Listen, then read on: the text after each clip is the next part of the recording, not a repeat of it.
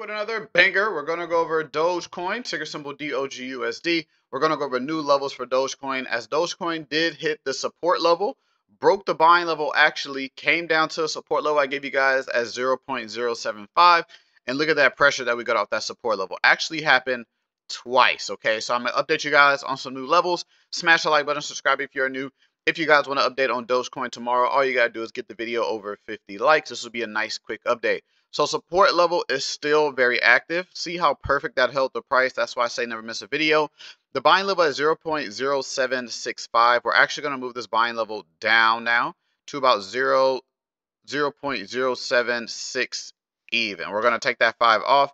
This is our new buying level, but you see how Dogecoin is starting to push up. This run could start. Now, what would be a little sign that the run is going to start is if we pass this resistance level and if we pass this resistance level.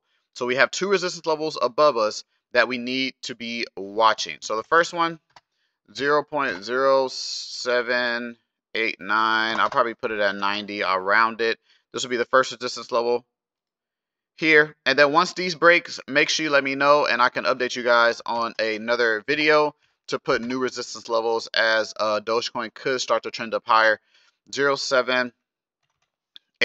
So these are two new resistance levels, right? You want to watch these. If we start to break above these, that's going to start signaling Dogecoin going to 8 cents and actually starting to push up to higher prices.